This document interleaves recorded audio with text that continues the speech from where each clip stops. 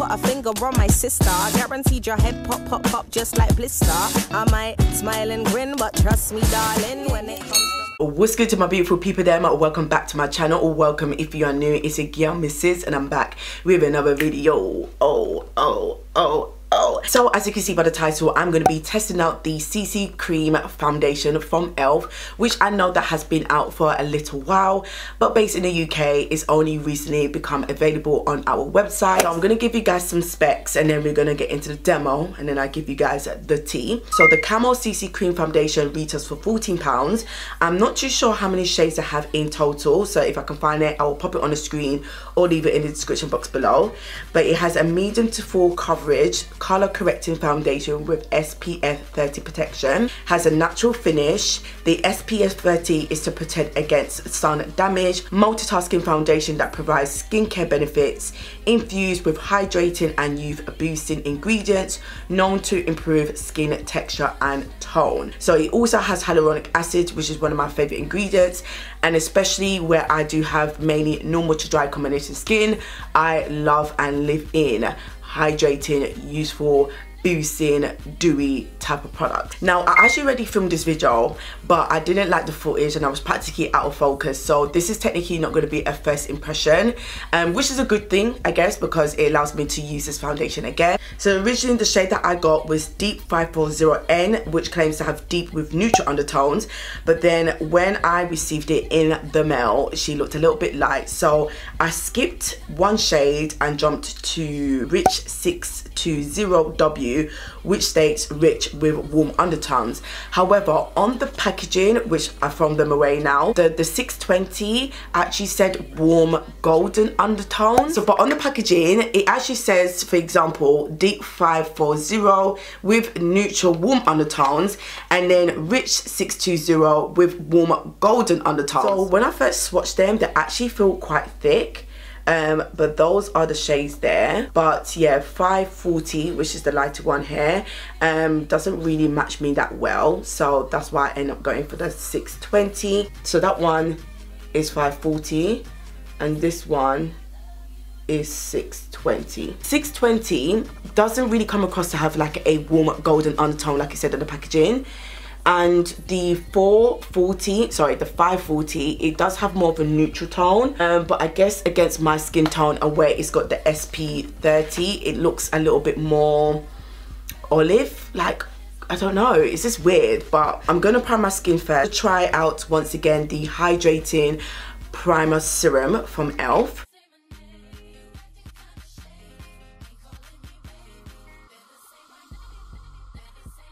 I'm just going to use my ultimate blending brush from Elf. So it looks quite warm. It's definitely warm, so they haven't lied about that. But I don't know, I just don't really see the golden undertone. I just see warm.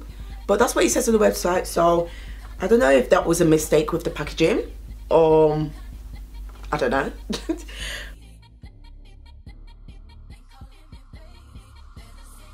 So that is half of my face blended out, and I feel like the match is actually quite decent, in like to compare it to my neck, because I don't go as light as my chest because my chest is hella light, girl. So I usually just like match my foundation around my neck area. And a side note, when I filmed my first initial impression using this foundation, I actually didn't use a primer. I don't know why. I don't know where my head was at, but I didn't use a primer. But when I didn't use a primer, it wasn't as hydrating as this. So this is the first time me using it with a primer, and I do prefer the finish with a primer.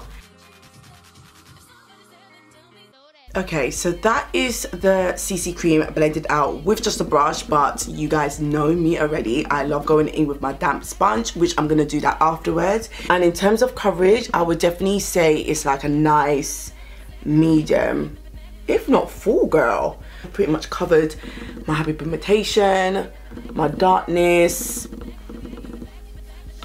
Yeah, go on, Elf.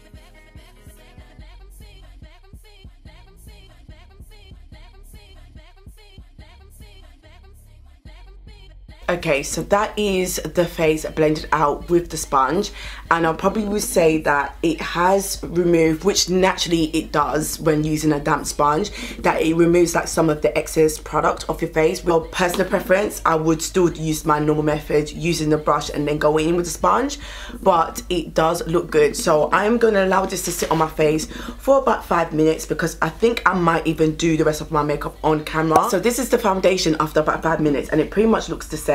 For the life of me, I don't know who I thought I was applying any sort of like foundation or CC cream without primers, because I live for a primer, but it does look decent. So I am going to do a natural beat. I'm just going to try and do a minimal makeup look. I don't think I'm even going to apply some lashes. So let me do the rest of my makeup so we can see all, you know, with the other products together, and then I can come down to my final verdict, girl.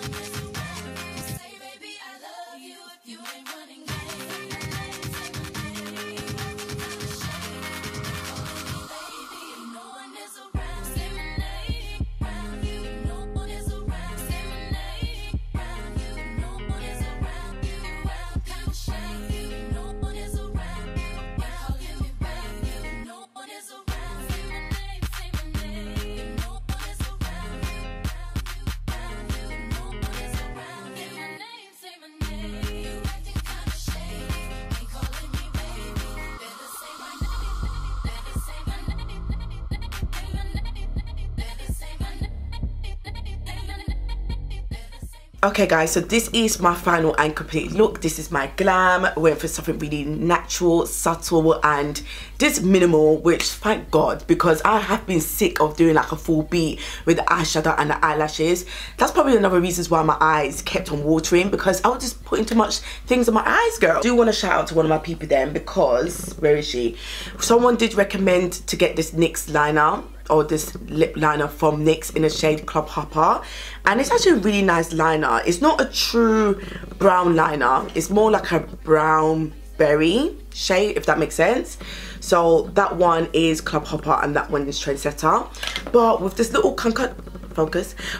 concussion, I'm actually really feeling it. So thank you very much for the recommendation. But anyway, let's get down to the base. This is what my face looks like with the foundation, and I'm not going to do a wear test because I did a wear test in my first initial video, so I pretty much know how I feel about this CC cream. I personally do like this more. Now I worn this again, especially wearing it with a primer. It does have nice mildewed to full body full coverage.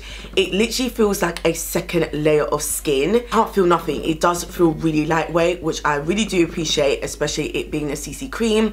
I like the fact that it's got hyaluronic acid in it, SPF 30, you know, can't complain about that. Even though the primer that I used wasn't a blurring primer, it didn't actually emphasize like my pores that I have around here, textures. Obviously you guys know I've got fine lines and, you know, all that creasing that would never go away, but I do like the way it just pretty much admired my skin. Now my issue is with this CC cream, after wearing it for an hour, fair enough, the first time around I didn't use a primer, but I did do like my other steps, like my powders and everything else. It started to separate in my smile lines like literally within 20 minutes, and I was a little bit confused and I'm like, girl, what's going on here? The second thing I will probably say, without a primer it doesn't give me that nourishing feeling. Now it does give me that natural look or natural finish like it says, because whenever I think of CC cream or BB cream, I feel like that is a second layer tinted sort of nourishing cream, and it doesn't give me that nourishing cream in comparison to the Revolution one, which is the CC Perfecting Foundation. Once again, has hyaluronic acid, SPF 30, has similar specs, but I literally can use this, which I have used a lot. I can literally use this without a primer and it gives me that nourishing feeling, but still feel like second skin. Even though I knocked it quite hard in my first initial impression, I do like it more. For CC cream, they do have a lot of options, because there's a lot of CC creams like don't have a lot of options. They will come out like 5 or 4. These actually do have more greater options, especially in the dark skin complexion category, so I do actually respect them for doing that. But if I were to choose between the two, I would say initially I fell in love with this more than I did with the Elf one, but with the Elf one it's not too bad. So that's pretty much my semi-review, I guess. So you guys let me know if you do have the CC cream. What do you guys think about it? Do you love it? Do you like it? Do you not like it? Let me know in the comment section below. But I just want to say thank you so much for recommending me to do this video for you guys. I really appreciate it. Make sure you give this video a huge thumbs up, and I would love to see you guys in my next video. Bye. And boom, that on the tune like big up my sisters.